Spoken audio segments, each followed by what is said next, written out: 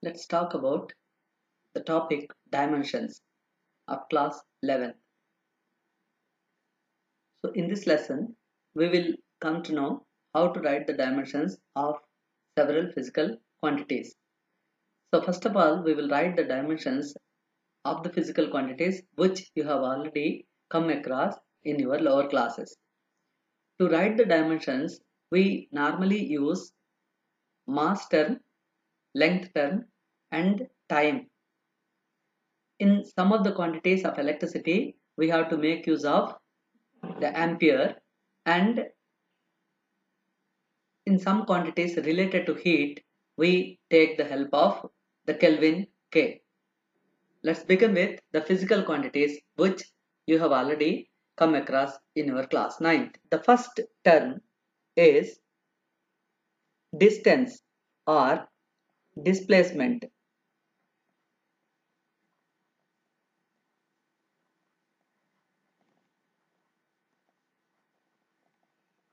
We know that displacement is nothing but simply a length. Therefore, we can write L T0 because here only length term is there. Therefore, no mass term, no time term. Therefore, the dimensional formula for the displacement or distance is m0 L1 T0. Dimensional formula we represent with square bracket, and within the square bracket we write the symbol of that particular physical quantity. Here distance or displacement is represented by S, so that's why I kept S in the square brackets. Now after distance it is speed or velocity. So velocity is nothing but distance by time or length by time.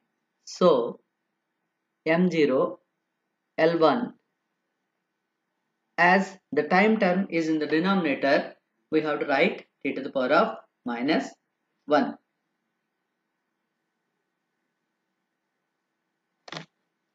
For distance, the units meter, and for velocity, the SI unit is meter per second. Now let's talk about the next quantity, that is momentum.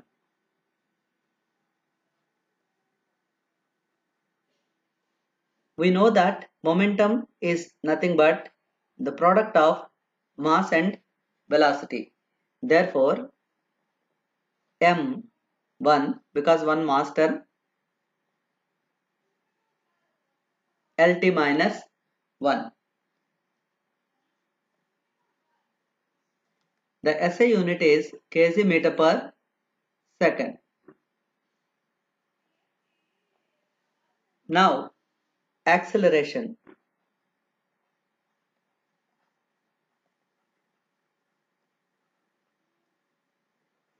Acceleration is nothing but rate of change of velocity. So velocity dimensions should be written in the numerator and time dimension should be written in the denominator. Then as there is no mass term,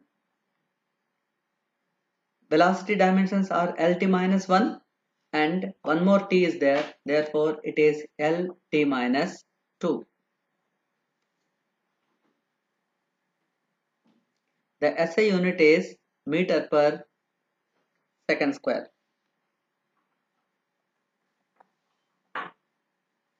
Now after acceleration, let's talk about the dimensions of force. F is equal to m times a. So here one mass term is there and acceleration is nothing but lt minus 2. Therefore m1 L1 t minus 2 is the dimensional formula for force.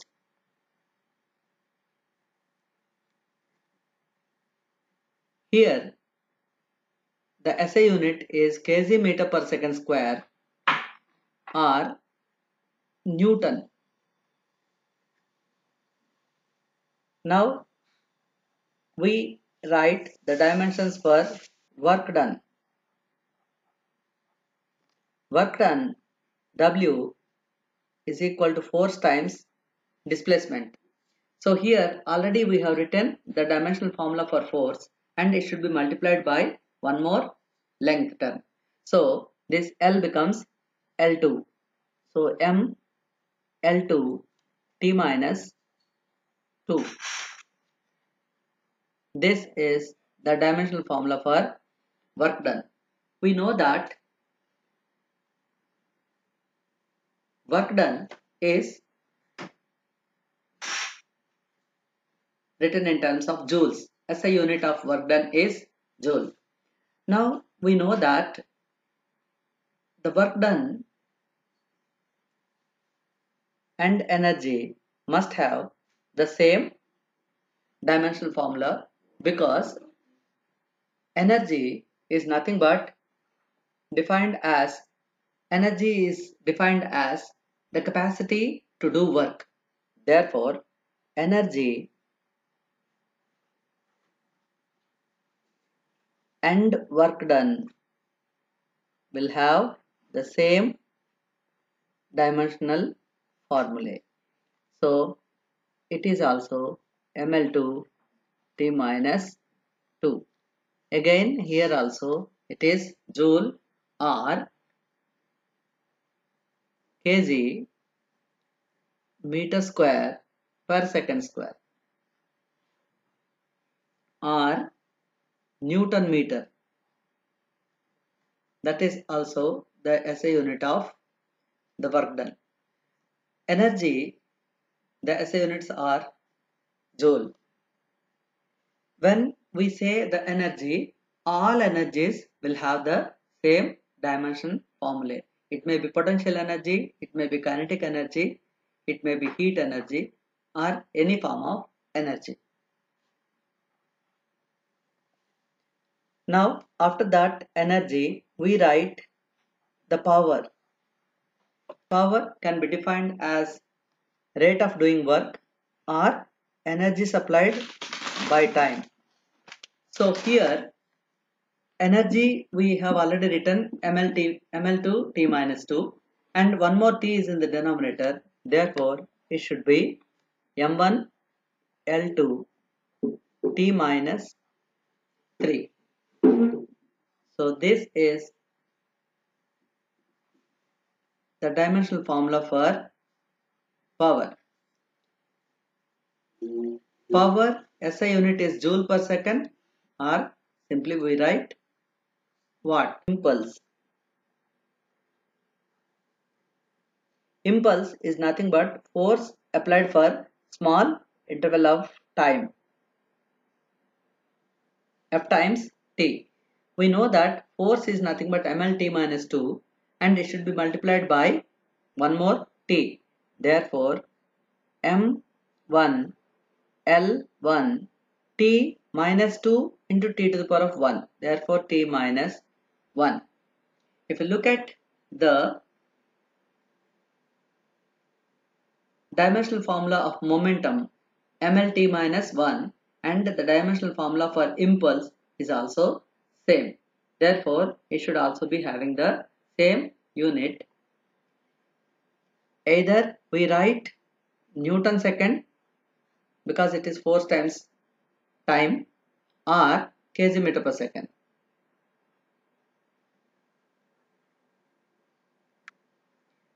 This is the SI unit of impulse. Now, frequency.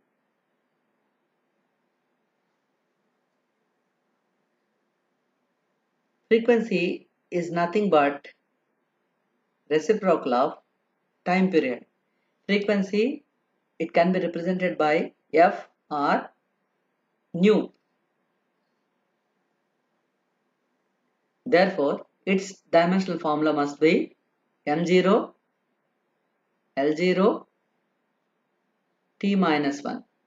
This is the dimensional formula of frequency. It is second to the power of minus 1 or we say that it is hertz. The SI unit of frequency is hertz. The spring constant, even though it's constant for that particular spring, it will have some dimensions. How do we define? The Hooke's law tells us that force is equal to minus kx. That is, if you apply more force on any spring, the elongation that comes, the elongation that comes in the spring is also directly proportional to the force. More is the force, more is the elongation. Similarly, more the force we apply, then the compression will be more. So here this K is called the spring constant. So spring constant, the dimensional formula is nothing but force by elongation. So force, we know that it is mlt minus 2 and elongation is L. Therefore, this is the force mlt minus 2 and it should be divided by length. So that length term will be cancelled and we will get mlt minus 2 divided by L. So therefore m1 L0 t minus 2.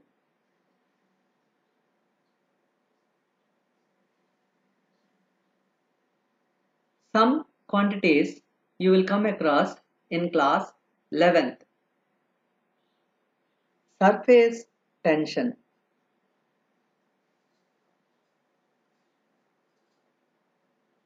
The surface tension is defined as force per unit length. Now, this K, the spring constant, is also force by elongation its length.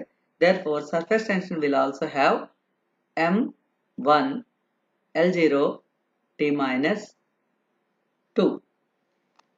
There is another term that we will be defining later in the topic of properties of matter, surface energy.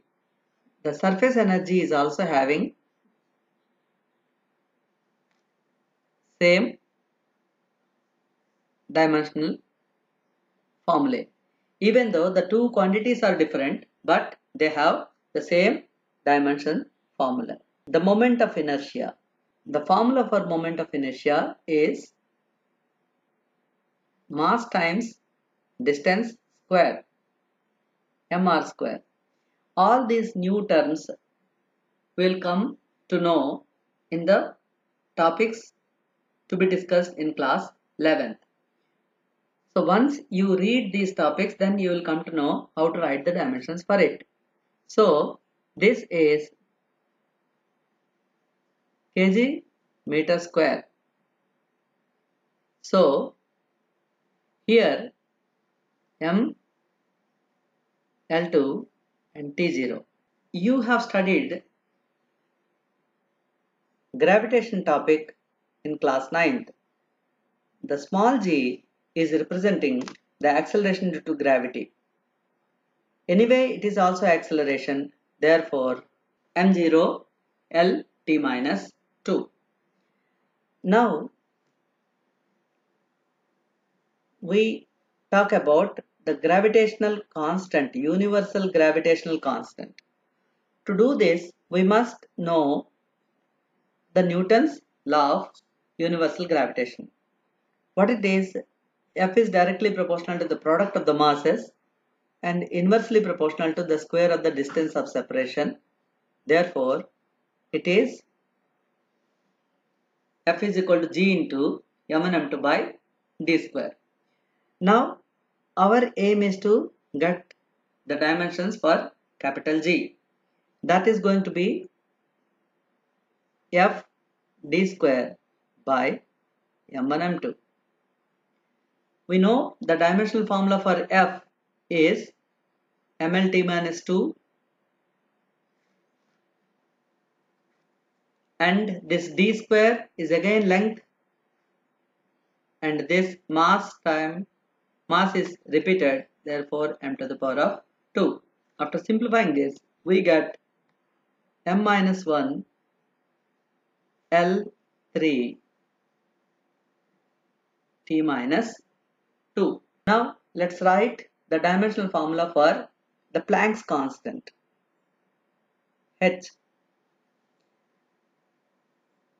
We know the relation energy is equal to Planck's constant times the frequency. Therefore, Planck's constant is E by nu.